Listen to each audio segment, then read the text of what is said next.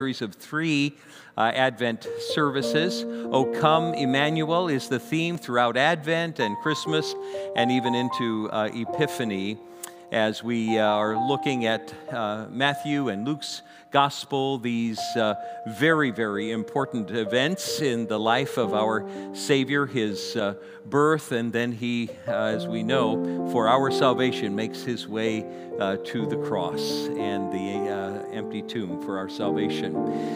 We are glad to have folks joining us online as well tonight. Welcome to you too. These services will be kind of a mix of old and new songs. Let's stand and sing our first hymn.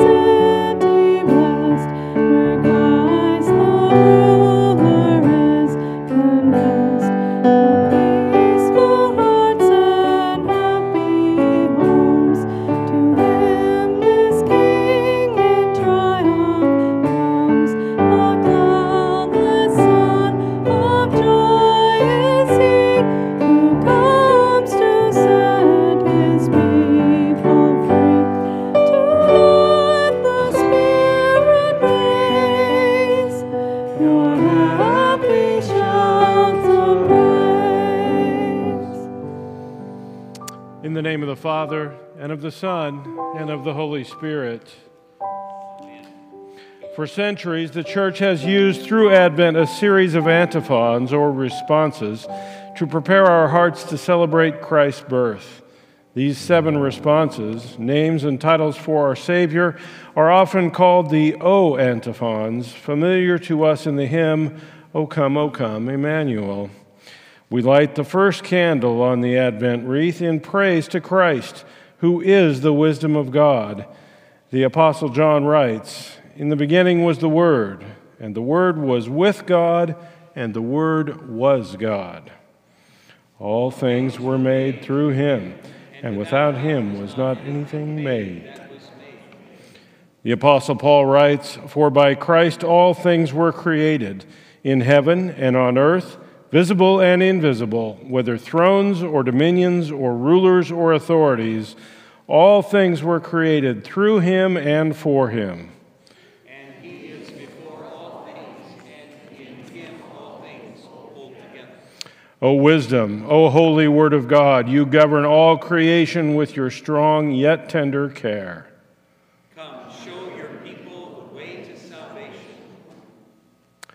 Let us now confess our sins to God and ask for his forgiveness.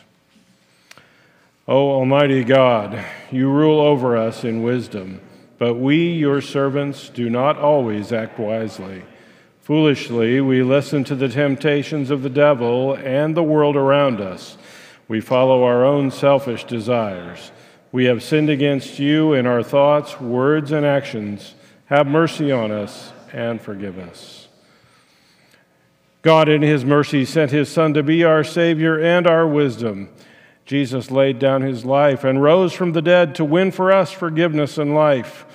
I announce to you that your sins are forgiven in the name of the Father, and of the Son, and of the Holy Spirit. Amen.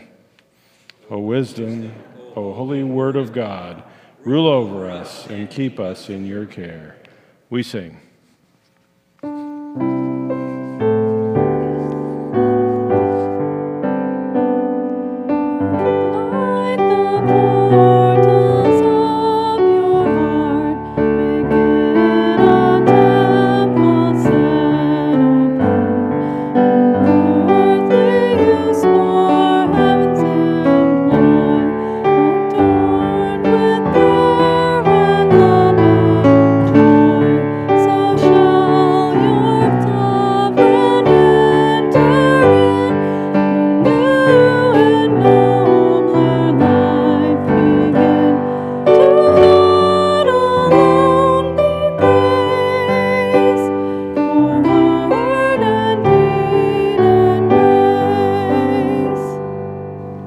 You may be seated for the children's message.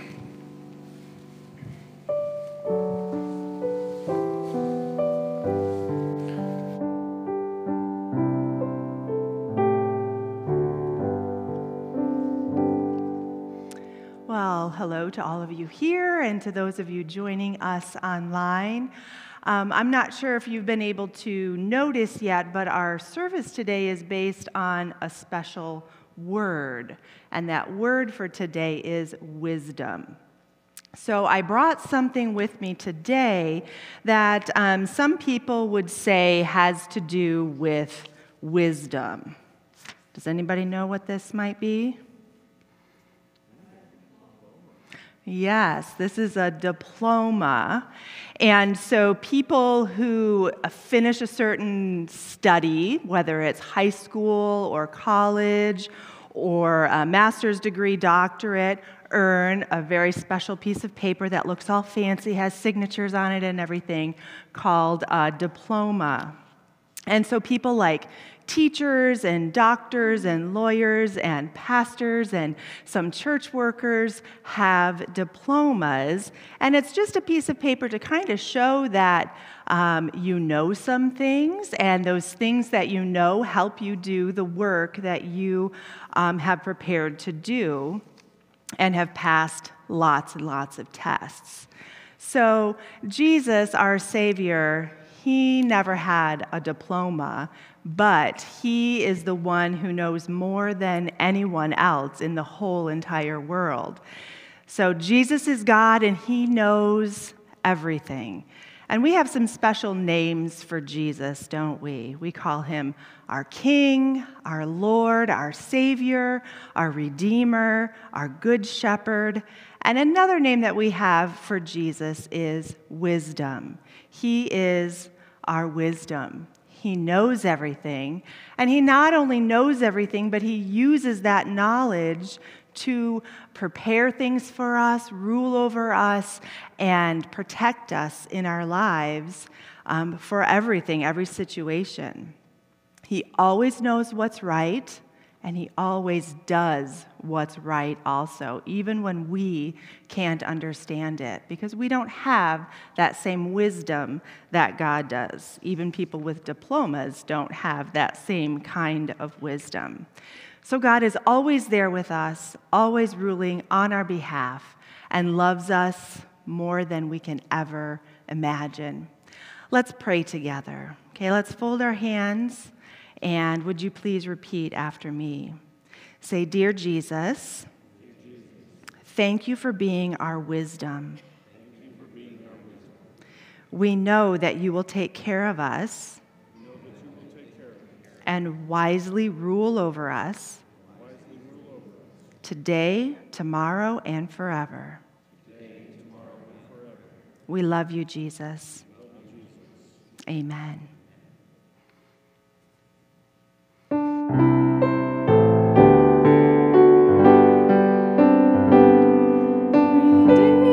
wide my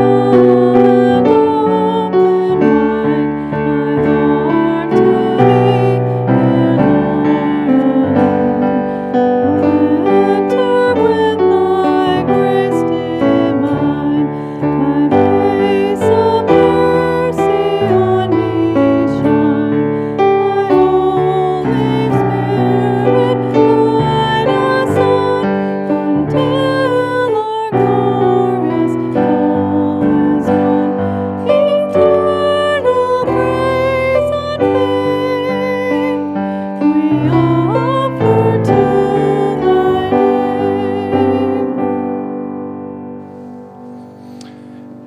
this Advent season, we are blessed to have our children involved in worship, and Grace Volsky will be our reader tonight.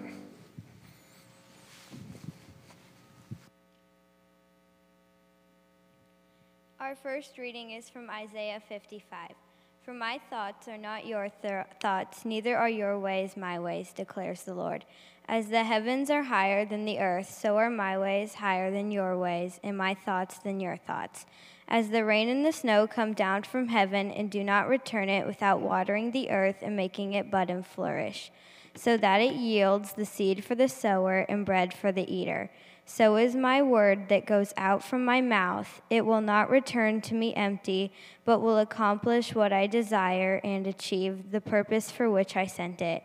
You will go out and enjoy and be led forth in peace. The mountains and the hills will burst into song before you, and all the trees of the field will clap their hands. Instead of the thorn bush will grow the juniper, and instead of the briars the myrtle will grow. For this be for the Lord's renown, for an everlasting sign that will endure forever. Our second reading is from 1 Corinthians. Where is the wise person? Where is the teacher of law? Where is the philosopher of this age? Has God made foolish the wisdom of the world?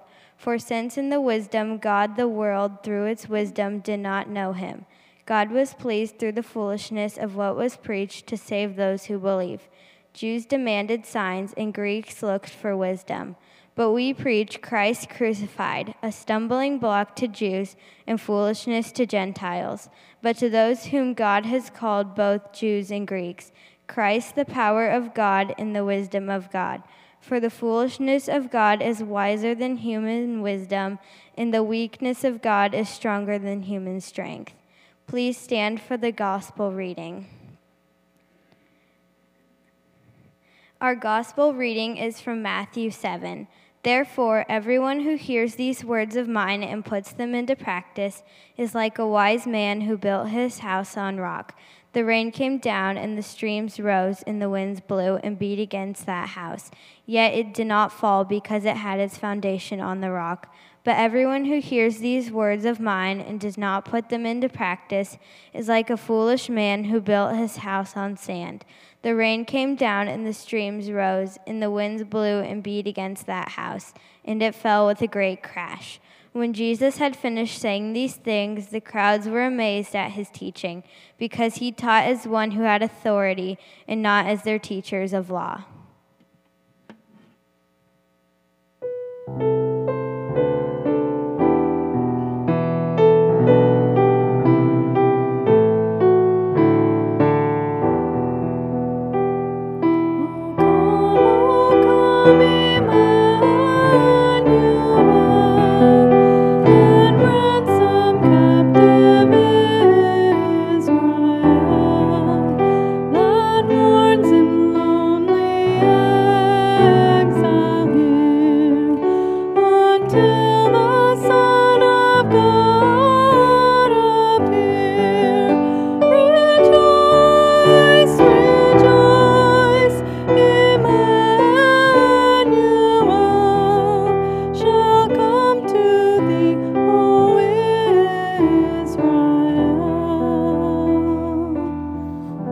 Seated.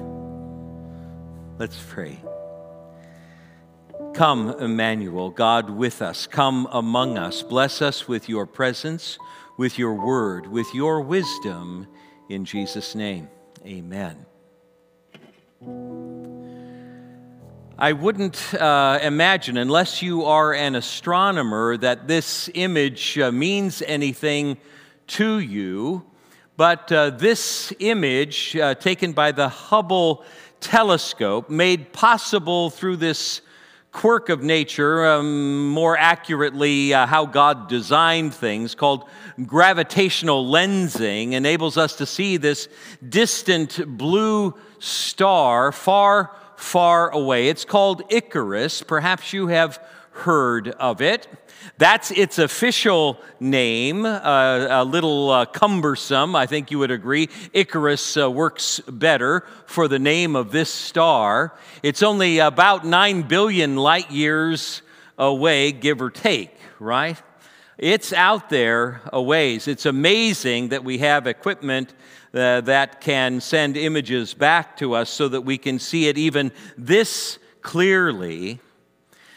So the question then emerges, how high are the heavens above the earth? That language is used in the Bible. When you think about Icarus, you have to say, well, that's a long way out there. I'm not sure we're ever going to be able to send anybody quite that far out there. And those who study such things say that might be about halfway across the universe, 9 billion light years. It's so vast it boggles the mind.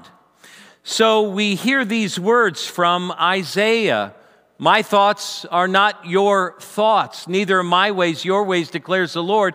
For as the heavens are higher than the earth, so are my ways higher than your ways, and my thoughts than your thoughts. We just got a glimpse there of how high the heavens are above the earth where we're standing. Christmas is coming, and we ask the question, well, what's it all about? Every year we come to this time where there's a flurry of activity, and people are busy, but what are they busy doing? What is it really all about? Maybe you remember the Grinch saying this, maybe Christmas doesn't come from a store, maybe Christmas perhaps means a little bit more, right? The gospel according to St. Grinch, right? That's a clue, at least, that there's more to Christmas than what we do shopping at a store. God says this through his servant Isaiah, as the rain, the snow come down from heaven, don't return there, but water the earth, making it bring forth and sprout, giving seed to the sower and bread to the eater, so shall my word that goes out from my mouth, it shall not return to me empty, but it shall accomplish that which I purpose and shall succeed in the thing for which I sent it. How many times have we heard those words? Maybe heard sermons on those words, studies on those words, ran across it in our reading of Isaiah. Powerful words indeed. Words of hope, words of promise, words of wisdom here, certainly. It's interesting when you look at this story and how profound it is, how interesting it is that God would come down to our level. That's what makes Christianity unique in the world of religions. No other religion talks about God coming to us. All other religions talk about how people can make their way somehow to God. But God humbled himself in the person of Jesus and came down to our level, and probably a lower level than any of us have ever lived. You remember what Jesus said, the foxes have holes, birds have nests, but the Son of Man, no place to lay his head. At least tonight we will have a pillow on which to lay our head. Maybe you've seen this a while back. Yeah, my broker says it's a real good buy. What does your broker say? Well, my broker's E.F. Hutton, and Hutton says...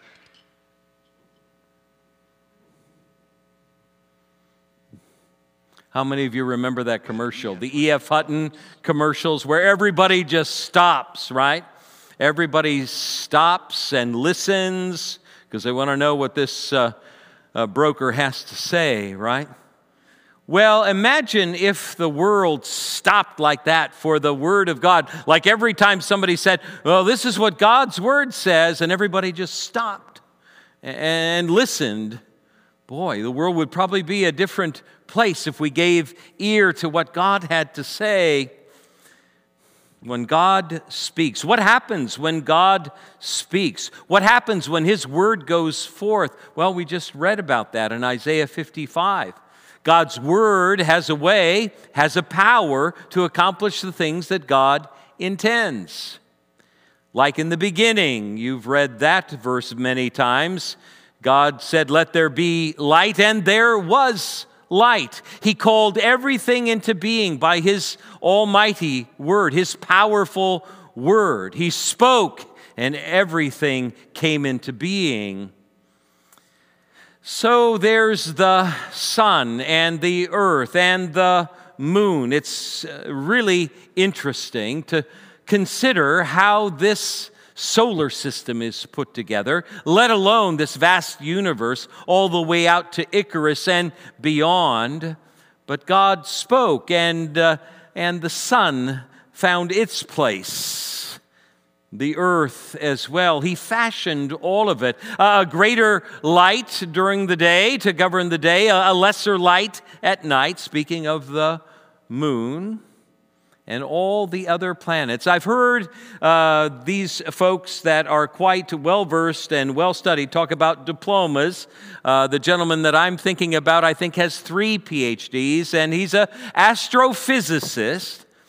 And he says that if all of the planets in our solar system weren't aligned just exactly the way that they are by the Creator, we would not be experiencing life on this planet, that all of it fits together. What does an astrophysicist say thank you to God for at his dinner table? I've heard him say, when his family's gathered together, they thank the Lord for the sun, the moon, and Saturn and Venus, and they go through the planets, because that's how his mind works. Thank you, God, for putting this together so we can have life here on this planet. This is a psalm that might have escaped you. I had forgotten about this word from God's word. God determines the number of the stars. He gives to all of them their names. We remember Noah naming the animals. Adam naming the animals. I don't know if Noah had time to think about the names of the animals. But Adam named the animals, we are told, but God has names for the stars. Now, I don't know if he named that star that we just looked at, the big blue one out there 9 billion light years away, Icarus. We call it that. He's probably got another name for it. He knows. It's his creation. We know that God's word works. It has power in and of itself. We see that even in the life and ministry of Jesus. All he would have to do sometimes is just to say a word and things would happen. Peace be still, he said to the Sea of Galilee, and the wind stopped and the waves were silenced. Our Heavenly Father, who created all that exists, sent His word into the world. Not just a spoken word, but a word that actually is a person. The Word made flesh, as we know. John speaks of Jesus that way. The Word of God that took on human form, flesh and blood, quite weak-looking there. Baby in a manger, so helpless indeed, so dependent on others for his well-being in that stage of life, like the rest of us. And we would look at all of that and we'd say, man, that's a curious plan. We might even say, this is a hard message to take out there to the streets. It seems kind of far-fetched that there's a God out there, created everything, but then he came here. And he came not as a prince or a king on a stallion. No, he came as a baby, as helpless as babies are. And then when he finally came to do what he came to do, he waltzes into town on the back of a donkey. This does not seem proper. Doesn't seem like the right kind of spin on a story about God coming to save us. Maybe we would write the script differently, but our thoughts are not his thoughts. His ways are quite different than our ways, right? God's thoughts, they're up there. They're lofty. They're different. They're unfathomable, really. They're beyond us, and yet he makes it so understandable with words, right? 66 books in a Bible. Many words there. Some people get all kind of tangled up in all of those words or find it hard to make it through that story of the Bible, but yet it is a unified message of words that point to a person, the Savior of the world, come to rescue us from sin and death and the power of the devil. It's really quite a spectacular story. I mean, it's amazing what God has done, all motivated by His love for us, indeed. So we look again in these days into the manger, right? We probably have manger scenes, nativities around home. Some of you may have vast collections, and you're excited every year to get them out and hope that not too much broke in the box in the meantime, when you put it away or got it back out. And with love, you put these out for your family to see, for others who might come visiting to see this scene again, this humble scene, Bethlehem. That song, Mary, did you know, right? Did you know that your baby boy is the Lord of all creation? Well, how could she really understand that at that moment, having this child, looking at this baby she's holding in her arms? This is the Lord of creation. This little one spoke and the universe leapt into existence. I'm not sure she was having thoughts like that. Maybe she was just thinking quite simply, I got to take care of this baby. Is he okay? Is everything going to be all right? Boy, these are crude surroundings. Maybe she didn't think about that at all with the joy of bringing this child now into the world. When you look at this baby in the manger, what do you think? Power? There's God's power? No, it looks more like a weakling, a little helpless child born in a place like that. And nothing bespeaks power about that situation, we might say.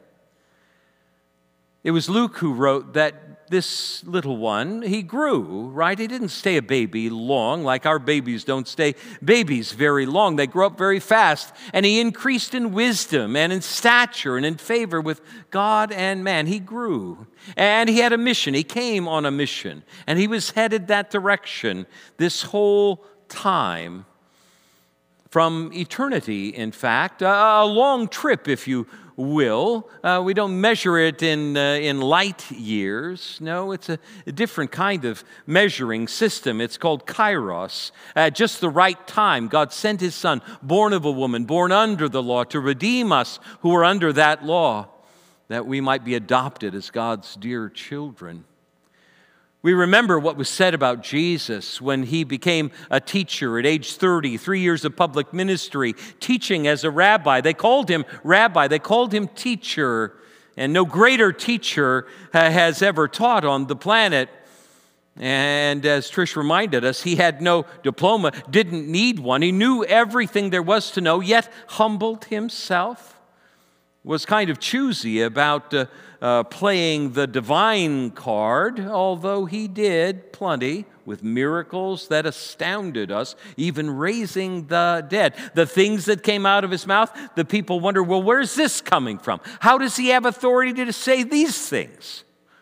Well, his authority was of himself.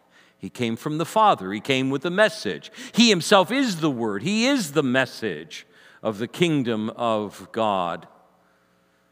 Back to those words, my thoughts are not your thoughts, neither are your ways.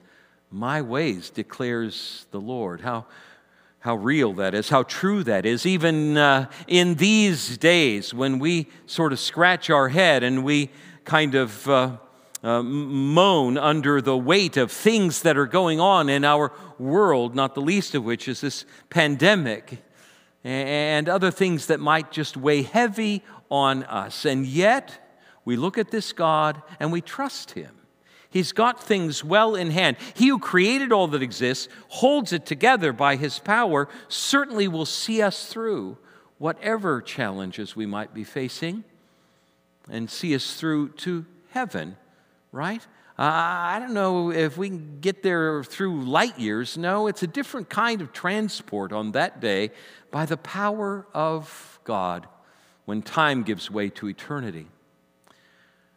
God says, my word will not return to me empty. It'll accomplish what I desire and achieve the purpose for which I sent it. This grisly scene on Good Friday, that's why the Word became flesh, to die for us. Again, a curious plan. Why did it have to be that way?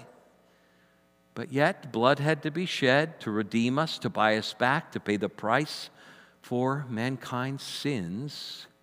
The plan of salvation, would we have planned it out that way? Probably not. We probably have different kind of ideas about how to pull that off. Paul talks about it, right? We heard these words too, 1 Corinthians.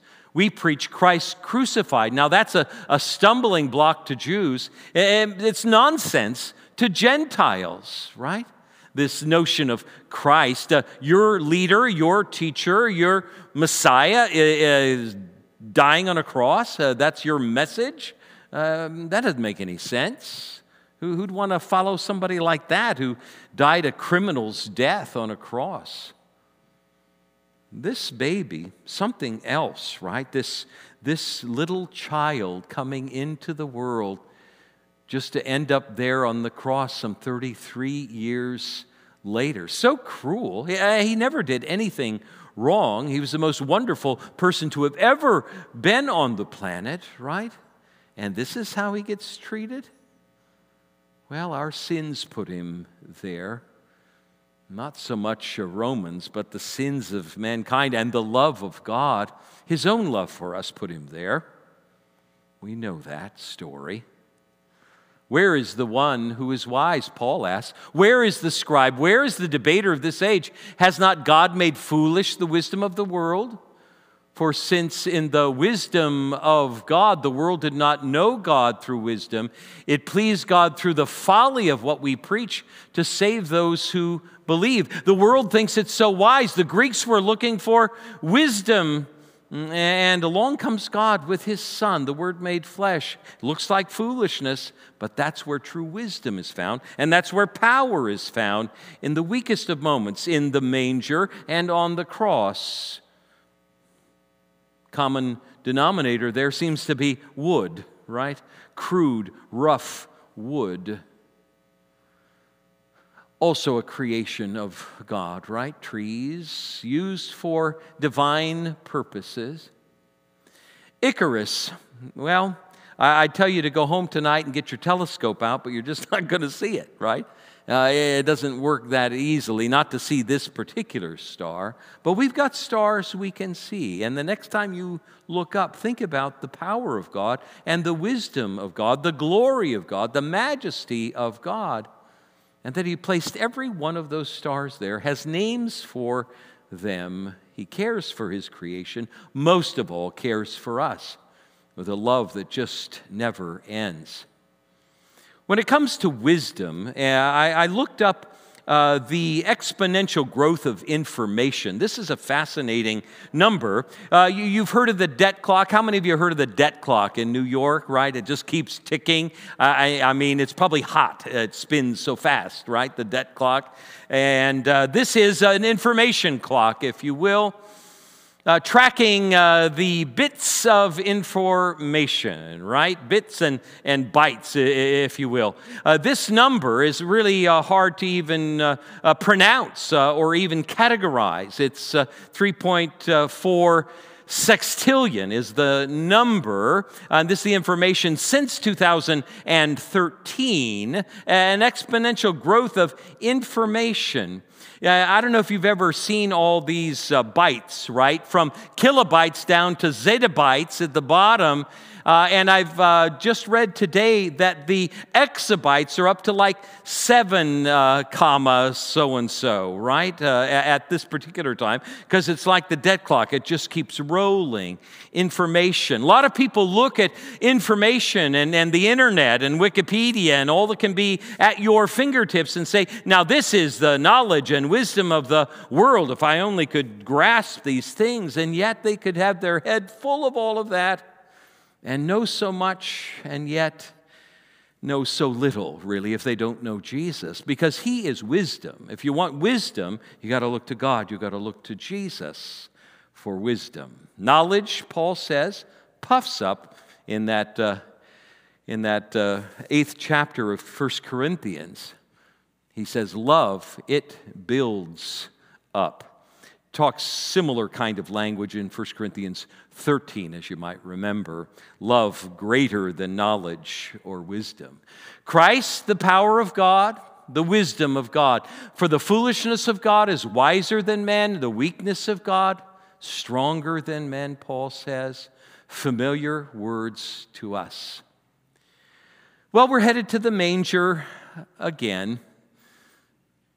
That scene, that quiet scene, that holy night, that silent night, shepherds coming, witnessing, the first to witness, the angel's voice, for unto you is born this day. We're going to rehearse all of that, look at all of that once again, and make our way as children back to that manger, to peer in there and look at the face of God. It actually is a king-size bed. Doesn't look that big, but a king went in that bed. The king of all creation. Back to the song, right? Mary, did you know, when you kiss your little baby, you kiss the face of God. Amazing.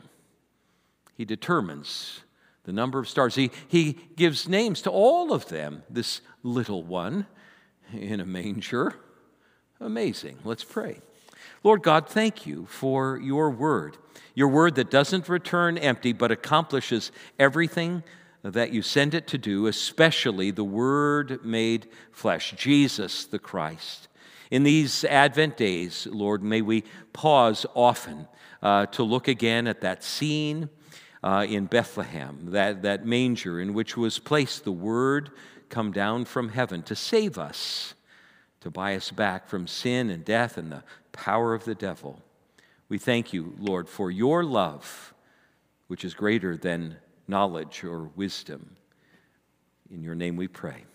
Amen. Let's stand for our hymn verse of response.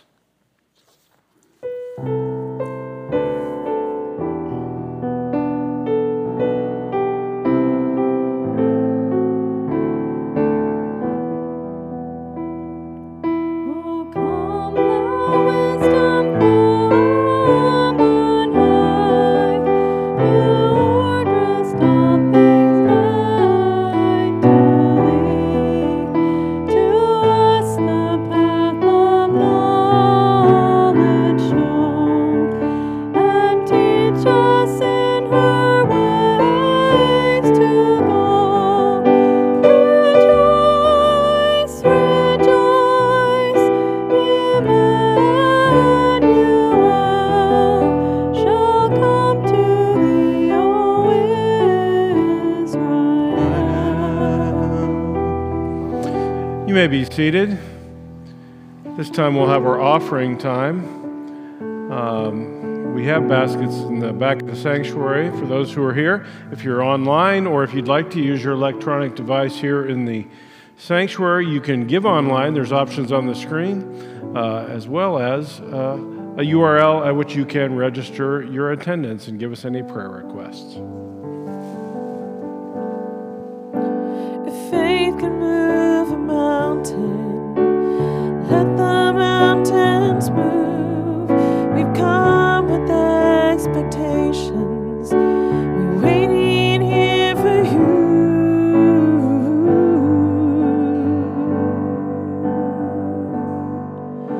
We're waiting here for you.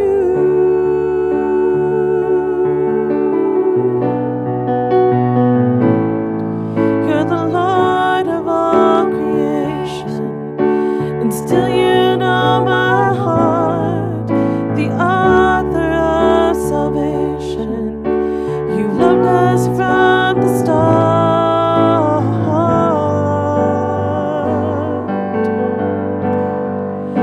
We're waiting here for you with our hands lifted high in praise. And it's you we adore. We're singing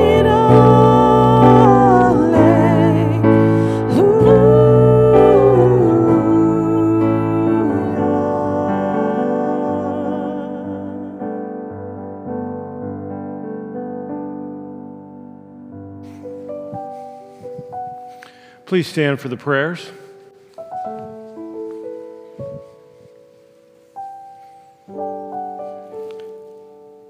Lord Jesus Christ, you are for us the power of God and the wisdom of God. We pray that you will help us to grow in wisdom according to your word. Lead us to build our lives and hope on your word and promises. You came among us in weakness, yet in that weakness was found all the power and wisdom of God for our salvation. Use us to reach out to those among us who are suffering illness, loss, and need. Give us opportunities to share your love with them through our kind and caring words and actions. Help us by your Spirit to be bold witnesses for you, to share with an unbelieving world that you are the wisdom of God and the power of God for our salvation and theirs. As we prepare to celebrate your birth, lead us to look into the manger with eyes of faith and to recognize you there as the wisdom and power of God. Amen. We pray the prayer that Jesus taught us. Our Father, who art in heaven, hallowed be thy name. Thy kingdom come, thy will be done, on earth as it is in heaven. Give us this day our daily bread, and forgive us our trespasses, as we forgive those who trespass against us. And lead us not into temptation, but deliver us from evil. For thine is the kingdom, and the power, and the glory, forever and ever. Amen. We preach Christ crucified, a stumbling block to Jews and folly to Gentiles, but to those who are called, both Jews and Greeks, Christ, the power of God and the wisdom of God. Now may the Lord of peace himself give you peace at all times and every way. The Lord be with you all. Amen. Just a couple of announcements before our closing song. Poinsettia sign-up sheets are still in the atrium if you'd like to help decorate our sanctuary with those. Congregational assembly is this Sunday at noon, in person or via Zoom. And call the church office to register for Zoom. And church directories are available for pickup in the atrium if you have not received yours yet. God bless your week. Let's sing our closing song. Waiting here for you with our hands lifted high in praise, and it's you we adore. We're singing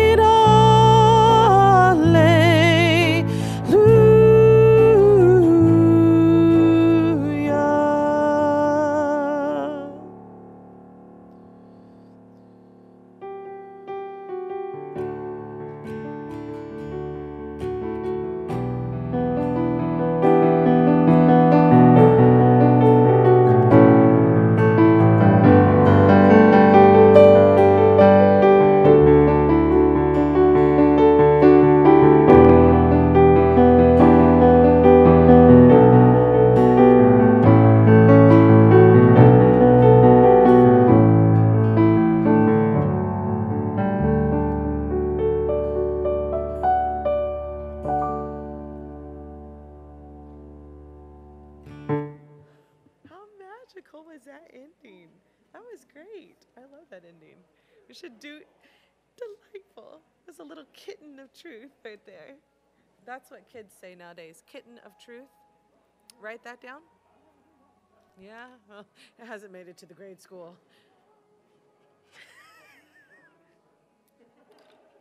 Little kitten of truth. I guess it's a thing from one of their shows. I don't know what show. Yeah. But you have to remember, my kids are also carrying around like plastic baby, like the ones that go in King's Cake. The tiny little plastic Jesuses. So one girl came to school with them as earrings.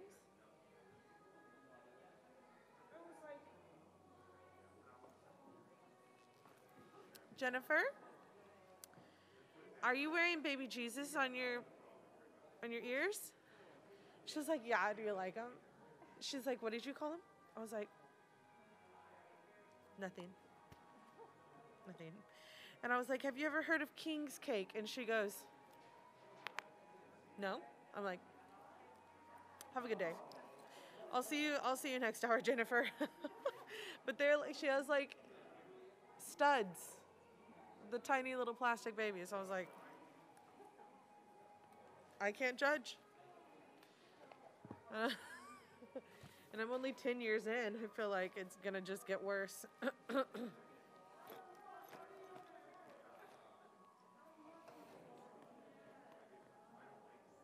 You what? Good for you. Yeah.